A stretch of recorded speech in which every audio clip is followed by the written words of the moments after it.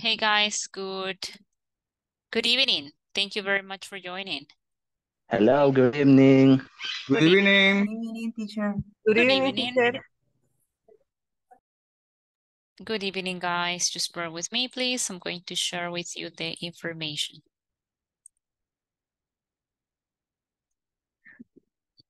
Deme un momento.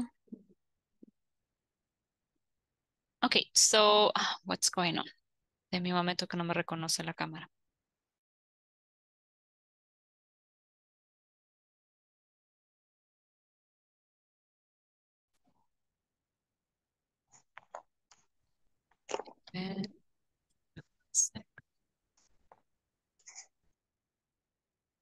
Está.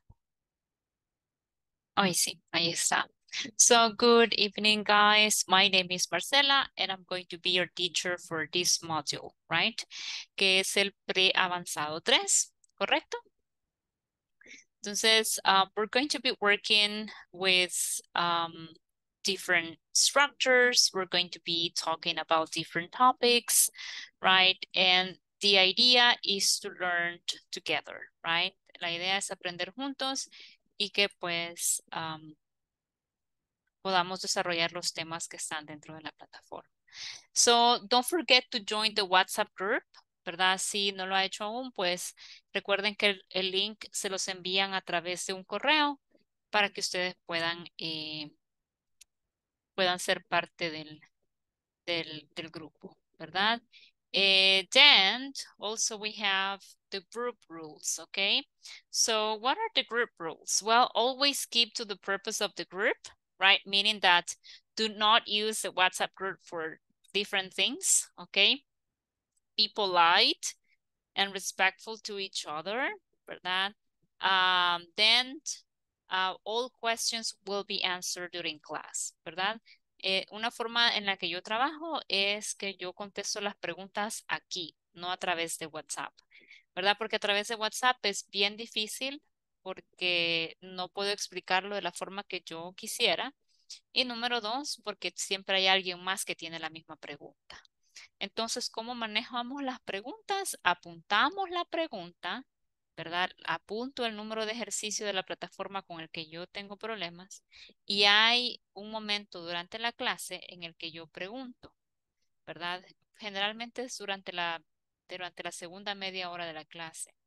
Do you have questions? ¿Verdad? Do you have questions about the platform, etcétera, right? Entonces, todas las preguntas, si usted me escribe, le voy a decir, espéreme para la clase que con mucho gusto, pues ahí le voy a contestar. Durante el día, ¿verdad? Pues yo tengo otro trabajo, así que si no le contesto es porque muy probablemente estoy ocupada, aunque yo aparezco en línea casi que siempre porque en la computadora está abierto WhatsApp web, ¿verdad? Entonces, si no le contesto en el momento, muy probablemente es porque estoy haciendo algo y no he revisado los mensajes, ¿de acuerdo? Then, what else? About homework and evaluations, right? So it is necessary for you to get the 85%, right, on average of your homework and evaluations, so you can complete this course, completely, right? Now, homework assignments are in the platform, okay? And it is recommended to work on them just right after every class. ¿Verdad? Lo que les estoy explicando ahorita está ahí en pantalla. So you can complete something that is in section 5, you can complete it. No importa que usted diga, Marce, estamos en la sección 2, pero tengo una pregunta de la sección 5. ¿Puedo hacer mi pregunta? Yes, you can. Sí lo puede hacer. No importa en qué sección nos encontremos. Si usted tiene una pregunta de una sección más adelante, puede hacer la pregunta. All homework assignments, all the topics, right? They need to be completed by Friday. O sea que cada viernes o cada jueves, si no me equivoco, pues el equipo que está a cargo de su grupo, ¿verdad? Revisa la plataforma y ellos le asignan una nota de acuerdo a los ejercicios que usted ha completado, ¿de acuerdo? Luego tenemos material de apoyo, será compartido a criterio del profesor. Generalmente yo cuando estoy explicando algo en pantalla, em, yo misma les estoy compartiendo en el momento por WhatsApp las imágenes o los screenshots de lo que estoy explicando, ¿verdad? That's how I do it. Así es como yo trabajo, ¿verdad? Entonces, Marce, ¿cómo vamos a dividir toda esta parte de las semanas? Ustedes, pues, bueno, raise your hand if you are new. ¿Algún estudiante nuevo que tengamos? ¿O todos ya vienen de cursos anteriores? ¿O hay alguien que sea nuevo? ¿No? ¿Todos estábamos ya trabajando? Bye. Perfecto. Entonces, tenemos acá en week number 1, semana 1, ¿verdad? Esto se maneja por semanas de trabajo, ¿verdad?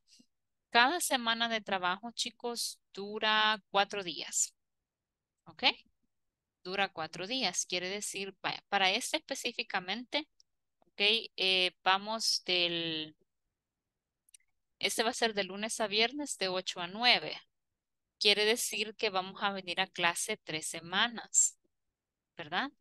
Entonces, veamos acá, por ejemplo, vamos a poner el calendario, ¿ok? Calendar, July, calendar. O bueno, mejor voy a dejar de compartir acá y aquí abramos el calendario. Es importante que revisemos esto antes porque así pues ya sabemos, ¿verdad?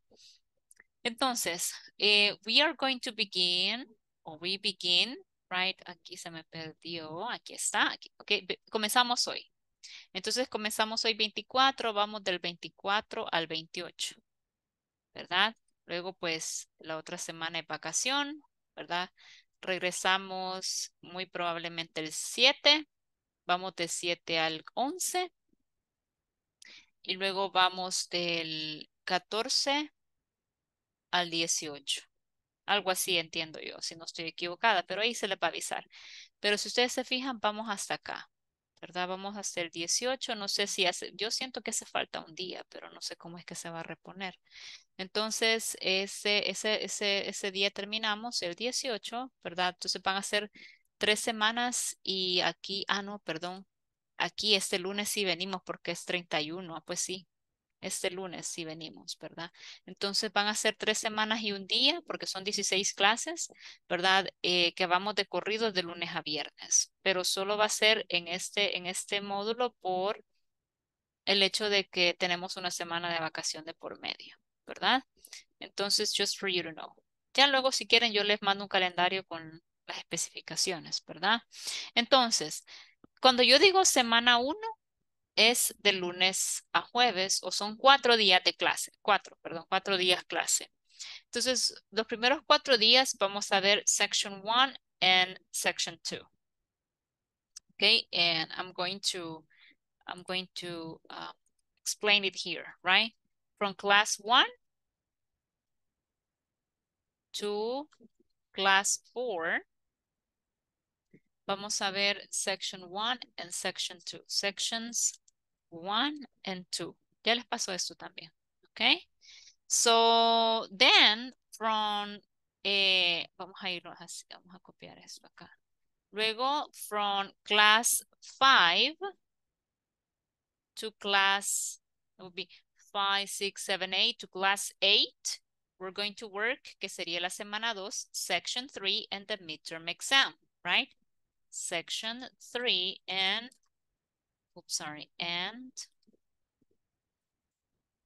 midterm exam, ¿ok? Luego vamos con class number 9 to class number 9, 10, 11, 12. To class 12, vamos con la semana 3, section 4, ¿ok? Vamos a trabajar section 4. And then, right, from class 12, de la clase 12 a la 16, from class 12 to 16, we're going to work, que sería la semana 4, section 5 and final exam, right?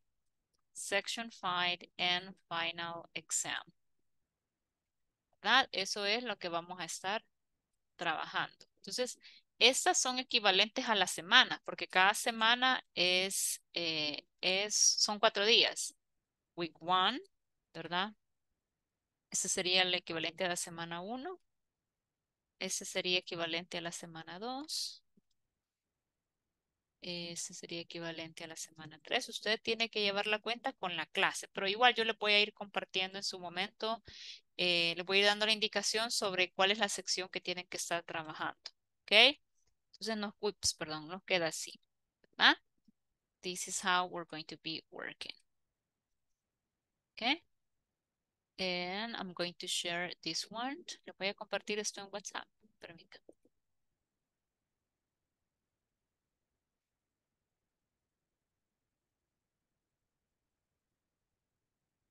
Está. This is the first one.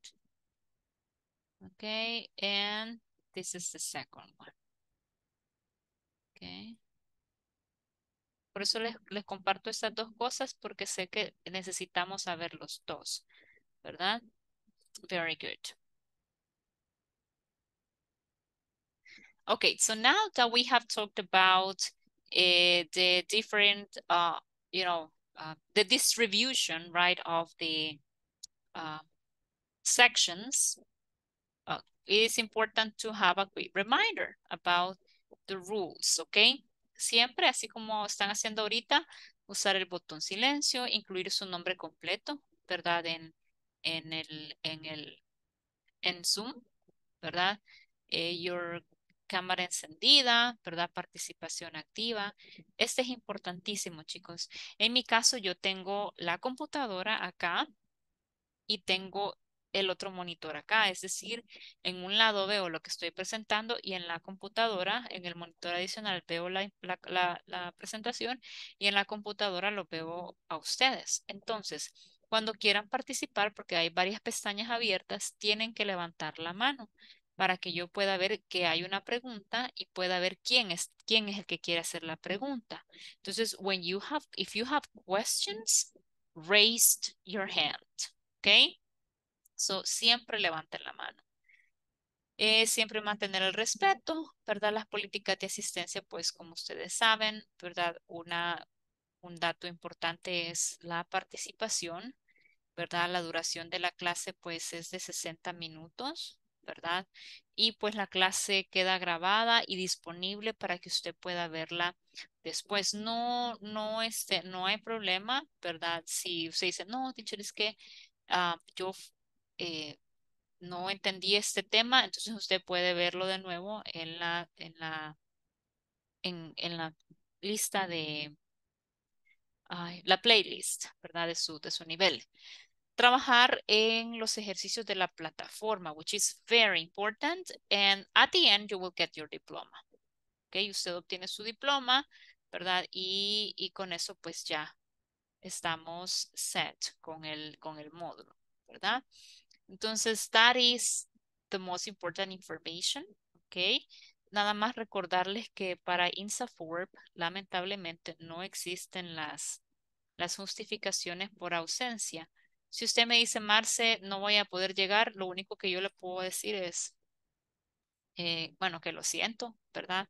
Y que vea la clase, ¿verdad? Cuando tenga tiempo, pero lamentablemente no podemos dar una justificación, ¿verdad? No podemos cambiar, ¿verdad? Los números, porque acuérdense que al final de cada clase se descarga un reporte con su nombre y los minutos de conexión. Entonces, esos minutos de conexión tienen que ser completos para que ustedes puedan obtener la cantidad necesaria para pasar el módulo. ¿De acuerdo? Entonces, do you have any questions? Do you have any questions so far? No, teacher. Preguntas? No? Okay, very good. Excellent. Now, let me just have a quick review over here in the platform, okay? So these are the different topics that we're going to be discussing, right? Let me see. Aquí está. So here we have your platform, right? Remember that to download the manual, you have to come here, ¿verdad? Hay que descargar el manual, ¿verdad? No olviden ir a esa sección de ahí para poder descargarlo. En mi caso, pues no lo veo acá. Dígame, Ana Cecilia. Good evening, teacher. One question. Ay, Yo he tenido problemas, no pude ingresar a la plataforma. Acabo de ok. intentarlo por segunda vez y me aparece el curso preavanzado módulo 2 en proceso y no me aparece el avanzado módulo 3.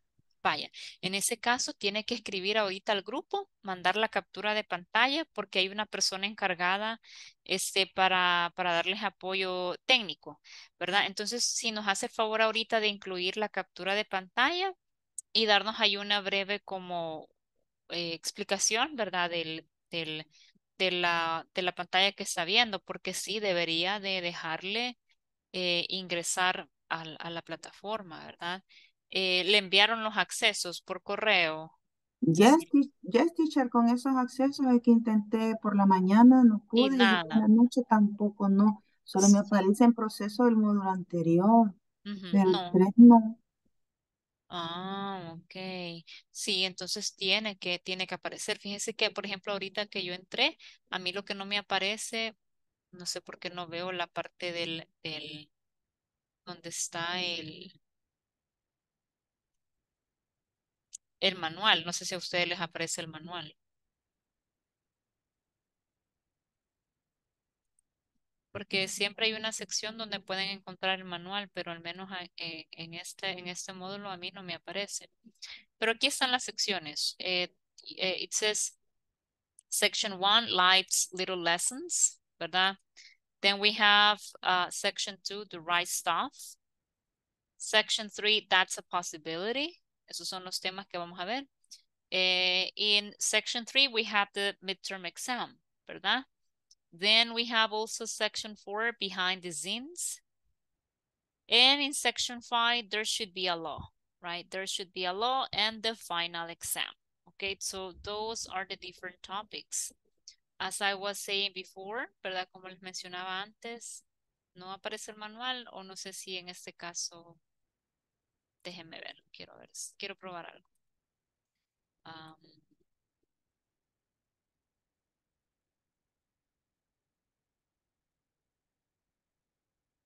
Déjenme entrar a otro curso para ver si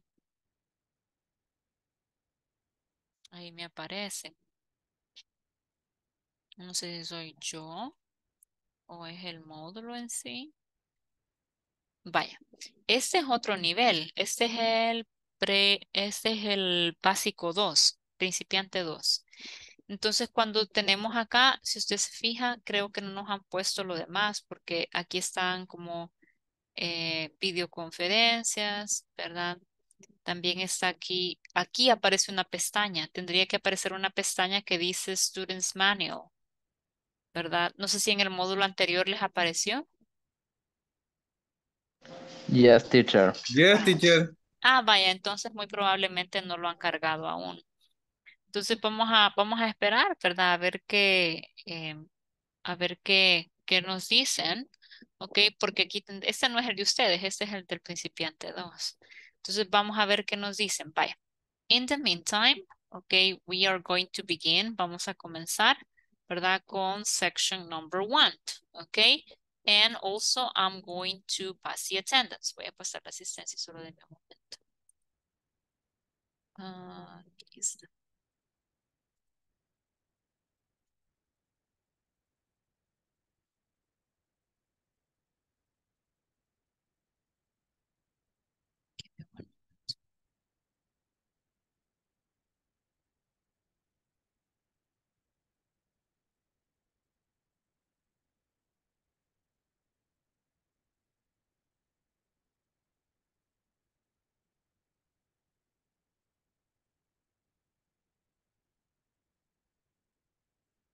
No los encuentro a ustedes, chicos. ¿Por qué no los encuentro?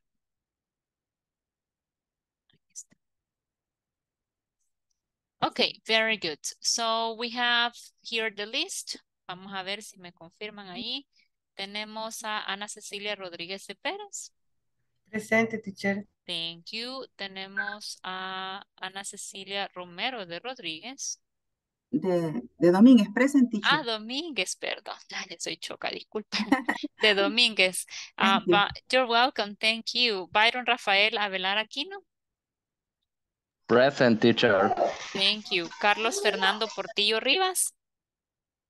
Present. Thank you. Carlos Roberto Domínguez. Present, teacher. Thank you. Cristina Abigail Quintanilla Amador.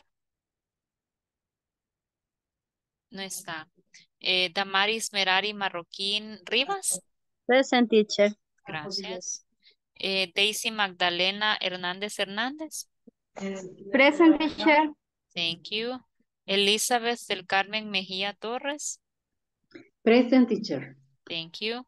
Elmer Mauricio Salas Rojas. Present, teacher. Thank you. Juan Eduardo Morán Rodríguez. Present, teacher. Gracias. Madeline Dayana Cerón de Paz. Present. Thank you, Madeline. María Griselda de la Paz Zamora. Good evening, teacher. Present. Good evening, thank you. Miguel Arsenio Alas Crespin. Present, teacher. Thank you. Arsenio, you have a name of a comedian, right? Do you know that? ¿Sabía usted que tiene el nombre de un comediante bien famoso que se llama Arsenio Hall? Veamos. Ay, ya me perdí por estar buscando el nombre de Arsenio. Pero sí. I don't know. You didn't know, no sabía. No. Ajá, sí, muy probablemente su papá o su mamá se acordó de Arsenio Hall, es él. Tiene películas súper chistosas con Eddie Murphy, por cierto, ¿ok? Él es Arsenio Hall.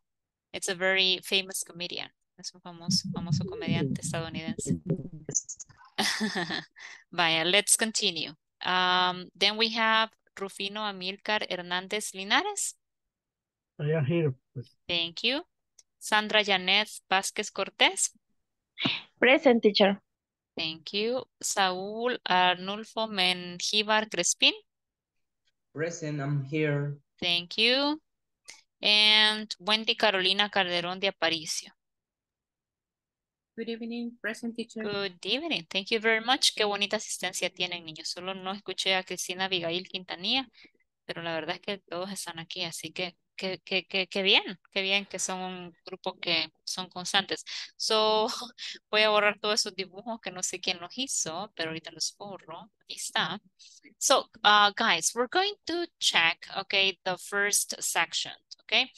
Here we have like the very first, like the introduction. Es como un introductory video that we have, right? And the first objective is, in this class, participants will listen to a conversation, okay, where time clauses are used in context.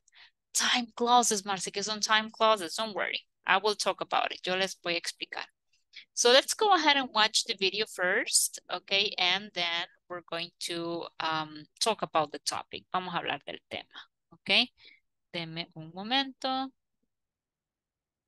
Ahí, solo déjenme estar segura que estoy compartiendo sonido. Ahí está. We're about to begin a new course. We want you to keep on learning. So stay and watch the first intro video we have for you.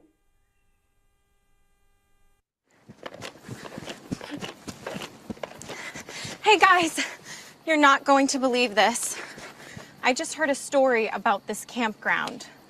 What do you mean? What about it? I was just at the bathhouse. I had taken a shower and was brushing my teeth when this woman came in with her daughter. She was telling her the story, so I listened in. What's so interesting about this old campground? It isn't scary, is it? Because scary stories freak me out. Don't be such a chicken, Molly. Come on, Ellen, tell us the story. Well, this all took place many years ago. Before it was turned into a campground, this land had been a farm. It was owned by a young couple named Theodore and Dolly McShane. Mr. McShane had inherited the land from a relative. So, what's so scary about that? I thought this was supposed to be a spooky story. I'm getting to that. Just wait. The McShanes were wonderful people. Friendly, sociable, everybody loved them. And they really, really loved each other. Everybody could see it. When they were walking down the street together, they always held hands. When he was working in the fields, he always picked her wildflowers and brought them home to her in the evening. Oh, that's so sweet. Oh no, then something bad happened, right? Yes. One day, as Theodore was coming home from town, he saw smoke in the distance. It had been a very hot, dry summer, so fires were a real danger. And was there a fire at the farm? Yes. And as he was hurrying down the road, the smoke was getting thicker and thicker, blacker and blacker. All he could think about was his wife. But by the time he got home, the house was completely in flames. He screamed Dolly's name over and over, but she didn't answer. She was in the house? She died in the fire? Yes. It was a terrible tragedy.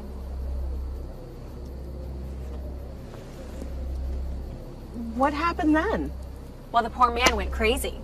He refused to believe that Dolly had died. For months, he searched for her. He walked all day and night through the countryside and through the town, searching. And in his hands, he always carried a bouquet of wild flowers for his poor, dead bride. So, how did it turn out? What finally happened to him? That's the spooky part.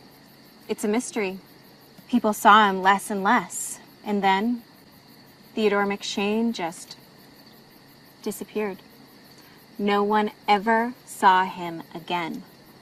But the people who live here say he still walks the forest at night, looking for his lost bride.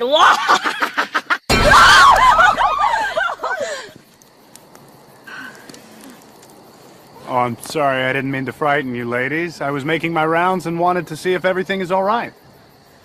Yes, a park ranger, of course. Yes, everything's fine. Ellen was telling us a spooky story when you came by.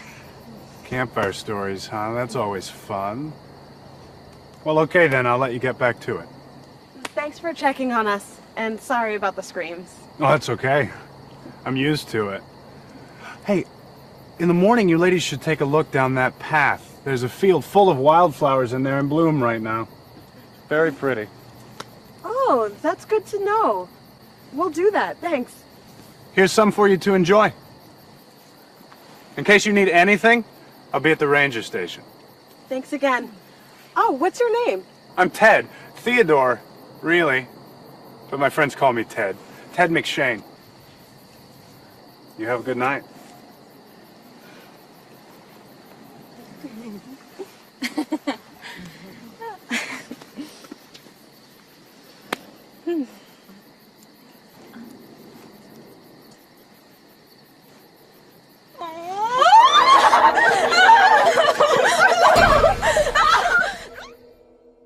Okay, so the sentences that you could hear, because actually she's explaining, she's telling a story, right? So she's telling a spooky story. Do you know the meaning of spooky? Do you know what a spooky is? What is the meaning of spooky? The meaning of spooky, do you know?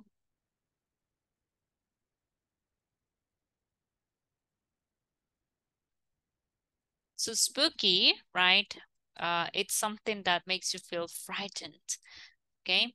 Sería en español como, let's see in Lingui. Lingui is a website that I use, right? When I have doubts, pero spooky es espeluznante.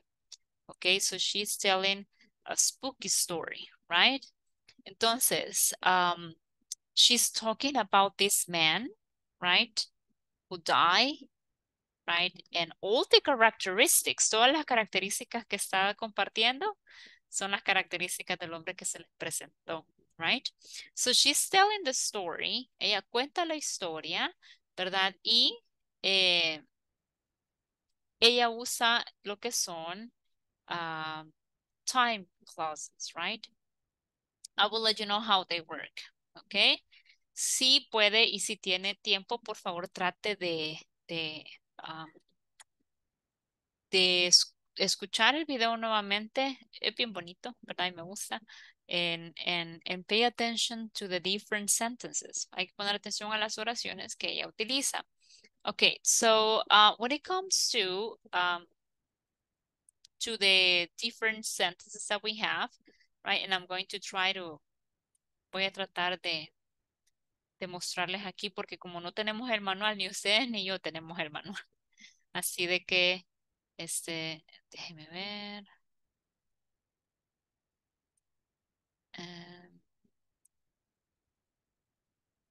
Ok, ni ustedes ni yo tenemos el manual, así que vamos a tratar de ocupar la información de acá. Ok. Voy a dejar de compartir el sonido. Un momento. Deme un momento. Solo quiero buscar Aquí está. Ok. Let's go ahead and listen to a conversation. Ok. De esa conversación voy a sacar yo la información para explicar el tema. Ok. Entonces, let's go ahead and listen to the conversation. Voy a compartir el sonido nuevamente. And find out what made Carol and Alan change. I was really immature. Part A. Listen and practice. So what were you like when you were younger? When I was a kid, I was kind of irresponsible. You? Really? What made you change? Graduating from high school. What do you mean? Well, until I graduated, I'd never had any important responsibilities. But then I went off to college. I know what you mean. I was really immature when I was a teenager. So what made you change? I think I became more mature after I got my first job and moved away from home. Once I had a job, I became totally independent. Where did you work? I worked for my dad at the bank. Another turning point for me was when I got my dog, Pepper. I know that sounds silly, but it was really important to me. Why was that so important? Well, I was about 11. I remember that having a dog, you know, he was mine, made me feel really responsible in a funny kind of way. He would follow me everywhere and was always waiting for me when I came home from school. Actually, that sounds kind of nice. I never got to have a dog, but I remember when I got my first bicycle. That was a very important day for me. For the first time, I could go out on my own and go as far as I wanted to. I used to polish the bicycle every day and take really good care of it. Of course, that only lasted a few months, and then I lost interest in it. Okay, I'm going to stop in here. Just bear with me. I'm going to duplicate this tab. Okay, here we have. Deme un momento.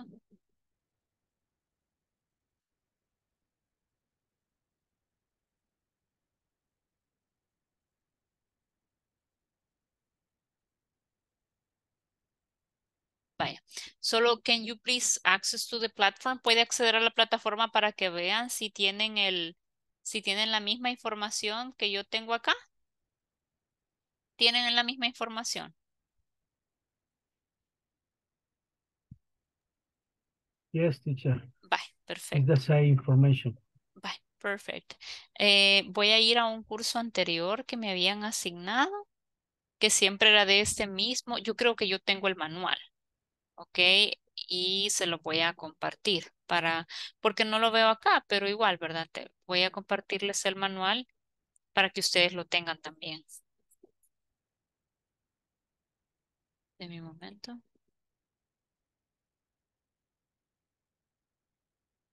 Porque necesito que vean la información conmigo.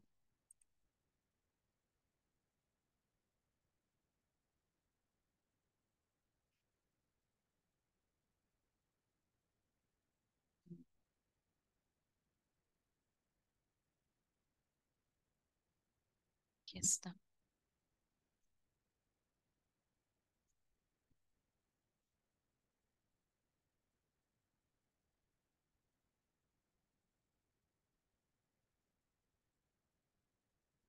Vaya, este es el manual, ok, y se lo voy a compartir aquí para que lo tengan ustedes también.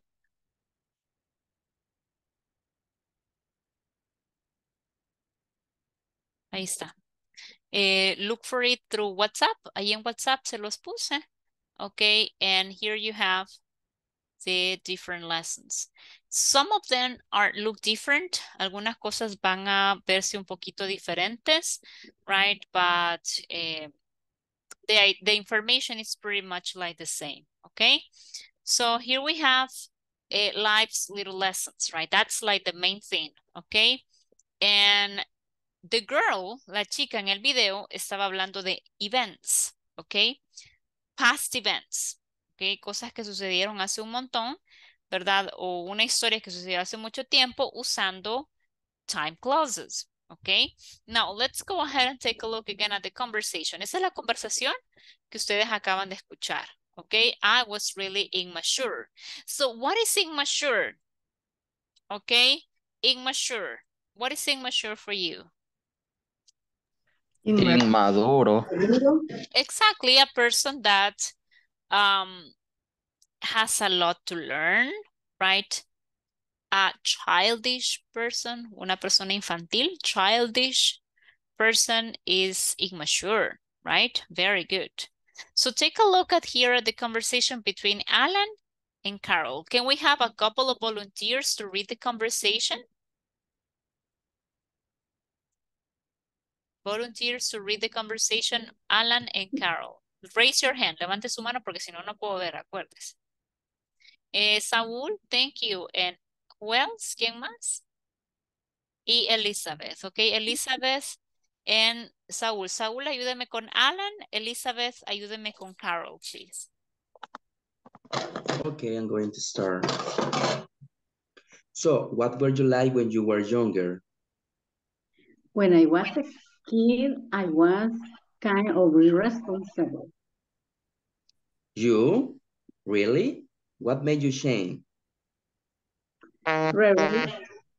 Graduating from high school. What do you mean? Well, until I graduate, I never had any important responsibilities. But then I went up to the college. I know that you mean I was really immature when I was a teenager. So, what made you change? I think I became more mature after I got my first job and moved away from home. Once I had a job, I became totally independent. Where did you work? I worked for my dad at the bank. Okay, thank you guys. Thank you very much. Now, I would like you to pay attention to these words, okay? Because that's like the main thing, right? Here we have, let me see. Until I graduated, right? But then I went off to college, right? I was really immature when I was a teenager. I became more mature after I got my first job to move away from home. And I think only that. So I want you to look at the prepositions. Look at the prepositions, right? Aquí está until. Then we have then. Then we have when. And after. Entonces de aquí vamos a sacar ciertas palabras que vamos a utilizar cuando tengamos time clauses, right? Entonces esta until siempre habla de tiempo hasta que me gradué, right? Then, entonces, when, cuando, after, después. So whenever you're talking about time, okay, you have to pay attention to the clauses. Prácticamente esas palabritas nos ayudan a unir, ¿verdad? Dos ideas. Pero Marce, ¿qué es una clause? ¿Por qué decía ahí en el objetivo de la unidad? Permítame. ¿Por qué decía aquí en el objetivo? Voy a borrar mis dibujitos.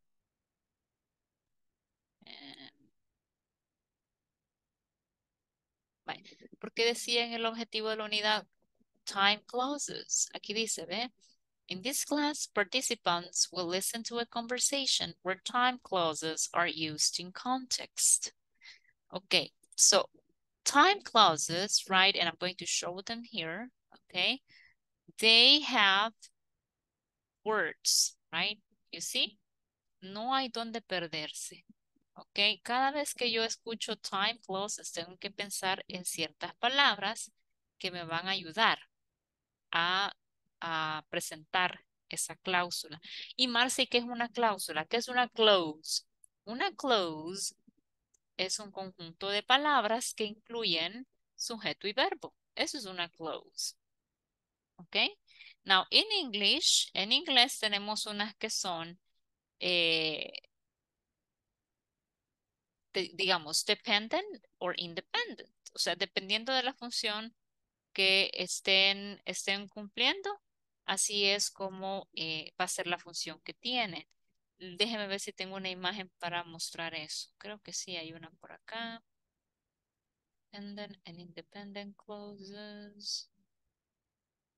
¿Dónde está? Es una imagen que yo siempre utilizo para explicar esto.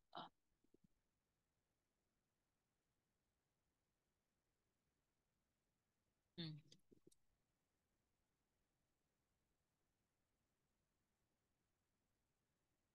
Bueno, se la voy a buscar porque no la encuentro.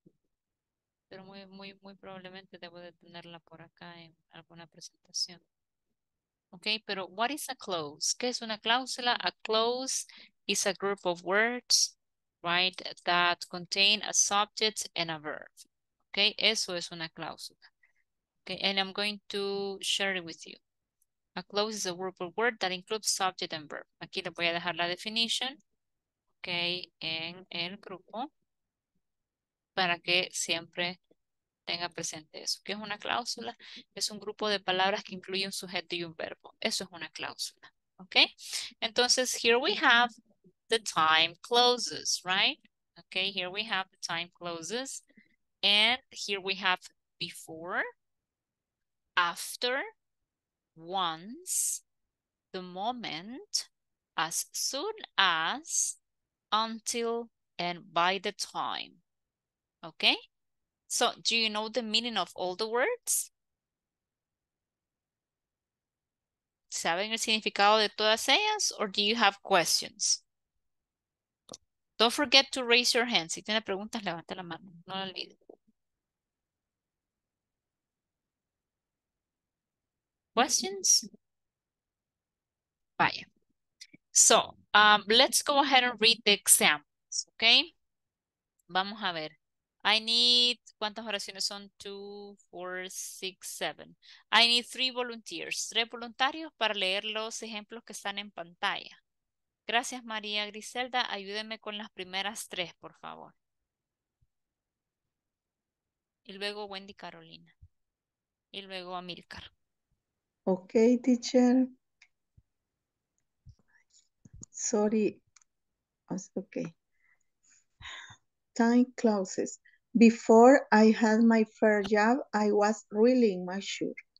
After I got my first job, I become more mature. Once I had job, I become totally independent. Okay, repeat. Only that. Repeat. Okay. Became. Became. Okay, mature. Mature. Independent. Independent. Very good. Excellent. Thank you so much. Thanks, teacher. You're welcome. Wendy, Carolina, the next 3 sentences. I mean, 2 sentences. The moment and as soon as. Okay. The moment I moved away from home, I felt like a different person.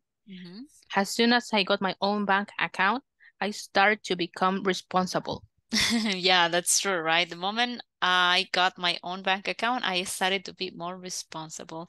And the last 2, Rufino, Amílcar. Until I graduated, I never had any important responsibilities. By the time I graduated from high school, I had already started working. Okay, very good. Thank you so much. Now, when we talk about clauses, este tipo de cláusulas pueden dar un giro, ¿verdad? Porque yo puedo decir, before I had my first job, I was really immature. O puedo decir, I was really immature before I had my first job. Entonces, si ustedes se fijan, son dos cláusulas. Es una cláusula antes de la coma y otra cláusula después de la coma. O tal vez puedo decir acá, after I got my first job, I became more mature, or I became more mature after I got my first job, right? Once I had a job, I became totally independent, or I became totally independent once I had a job. The moment I moved away from home, I felt like a different person, or I felt like a different person the moment I moved away from home. And so on, y así sucesivamente.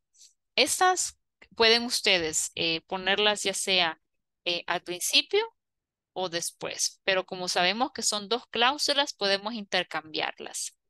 Si yo comienzo con la palabra, con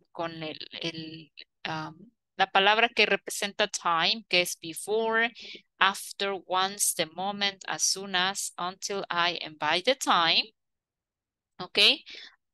Voy a necesitar una coma para separar mis dos cláusulas.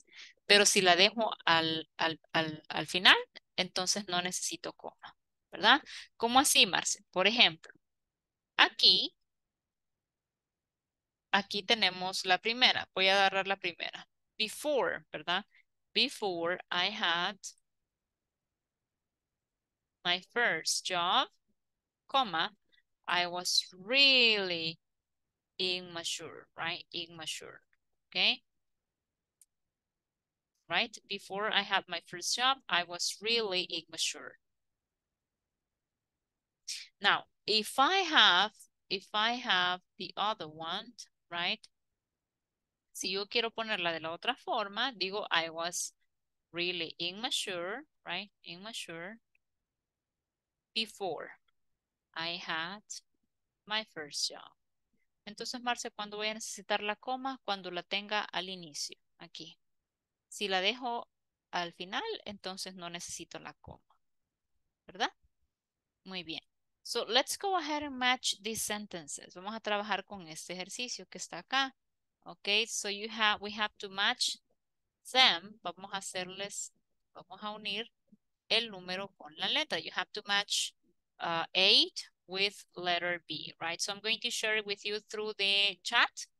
Okay, and I'm going to give you 5 minutes. Okay, you have 5 minutes to complete it. Tiene 5 minutes. Okay, and then we're going to check the answers. Right now, solo nos estamos familiarizando, okay, con el tipo de oraciones, okay? It says, match the clauses in column 8 with appropriate information in column B. More than one answer is possible, okay? Más de una es posible, así que muy probablemente tengamos respuestas diferentes, okay? Así que tienen 5 minutos, you have 5 minutes, and your 5 minutes begin right now. Solo denme un momentito, voy a traer un vaso con agua, ya vengo.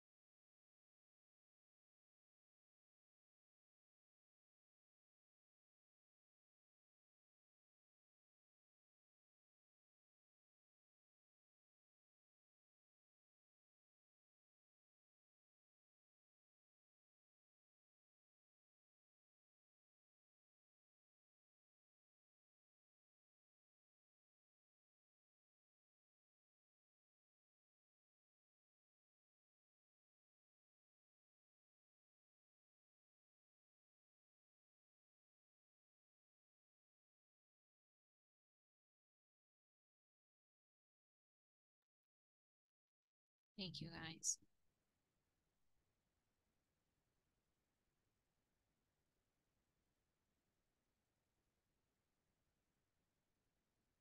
Let me know when you're ready, okay? Aquí van a ser respuestas diferentes, así que don't worry. Depende de usted.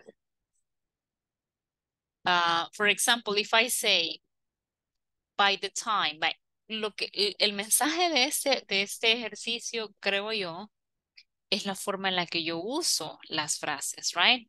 So, if you see, we have different ones, ¿verdad? I have by the time, ¿verdad? Lo voy a cerrar acá para que ustedes la vean. Acá. By the time, until, the moment, as soon as, once, after, before, and until, ¿verdad? Entonces tengo aquí, by the time I was 15, ¿verdad? Para el momento en que tenía 15 o para ese momento o cuando tenía 15, ¿verdad? Until, hasta que, the moment, en el momento, ¿verdad? Que as soon as, tan pronto como, once, una vez que comencé a trabajar, ya no me detuve, ¿verdad? Once, after, después, before, antes, until, ¿verdad? Hasta, ¿ok? Entonces, those are the different phrases that you use when we talk about time clauses, ¿ok? Now, si yo digo, by the time I was 15, ¿ok? What would be your answer? ¿Cuál sería su respuesta? Ana Cecilia. The little lamb, Okay, can you read it, please? I realized that I wasn't a child anymore. Very good. I realized, right? I realized that I wasn't a child anymore, okay? So that happened in Ana Cecilia's life. Eso le pasó a Ana Cecilia, right? So by the time I was 15, I realized I wasn't a child anymore. Muy bien, okay? Por ejemplo, en mi caso, okay? Si yo digo, by the time I was 15, okay, I had never saved any money. By the time I was 15, I had never saved any money, right? I didn't have any, penny. Until I started working part-time. ¿A alguien le pasó algo así? Until I started working part-time. Hasta que comencé a trabajar en un part-time, un medio tiempo, ¿verdad? So, until I started working part-time.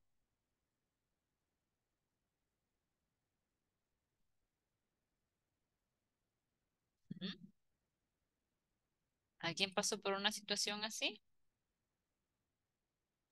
In my case, no, teacher. No? Okay, very good. I worked part-time once, una vez, bueno, no, la verdad es que un par de veces he trabajado como medio tiempo.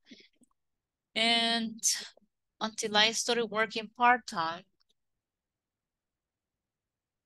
I learned how to communicate better, right? I learned how to communicate better.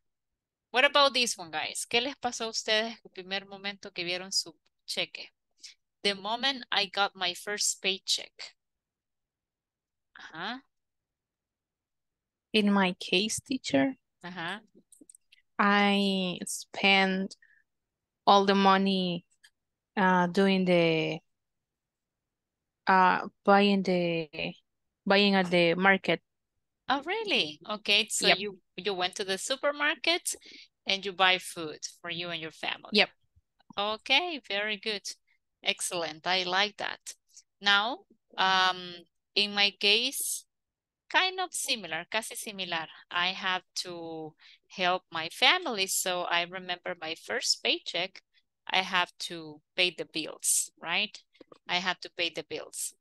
Now, what about this one? ¿Qué podríamos unir con esta oración? As soon as I left home. Cuando se fue de la casa, ¿qué pasó?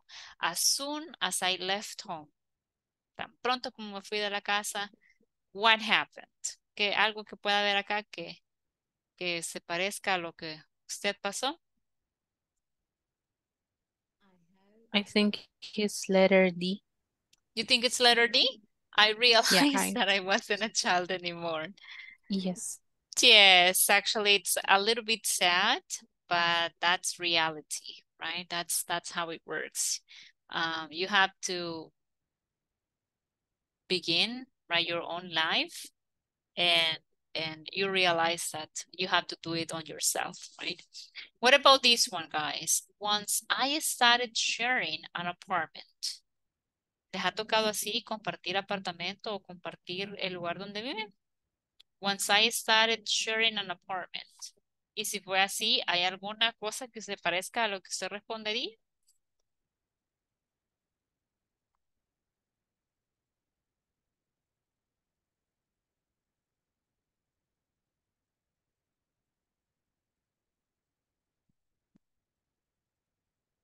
No?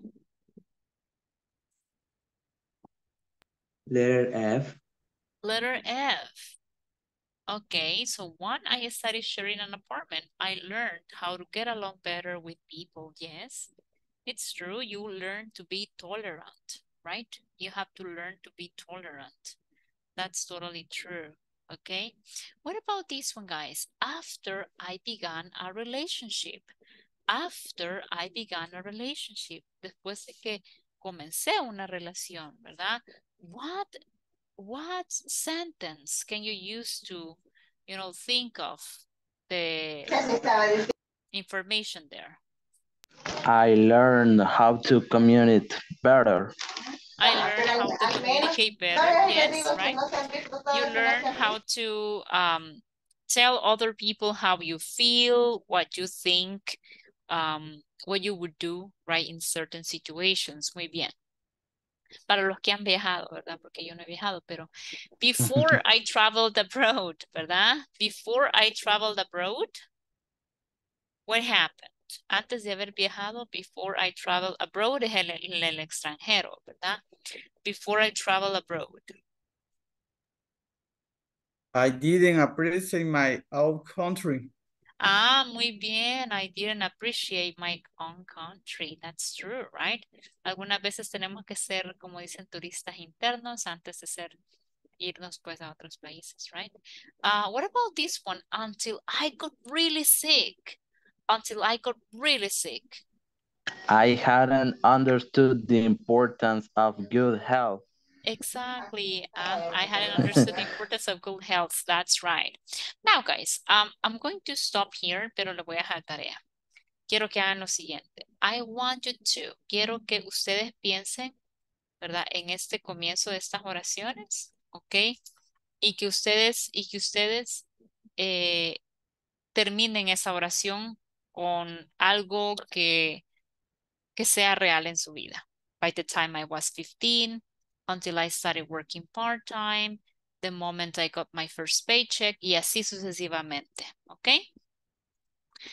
Voy a pasar asistencia, ¿verdad? Y bueno, yo no paso asistencia de nuevo, sino que solo menciono la persona que no mencioné o que no me contestaron, ¿verdad? En este caso solo fue Cristina Abigail Quintanilla Amador, ¿verdad?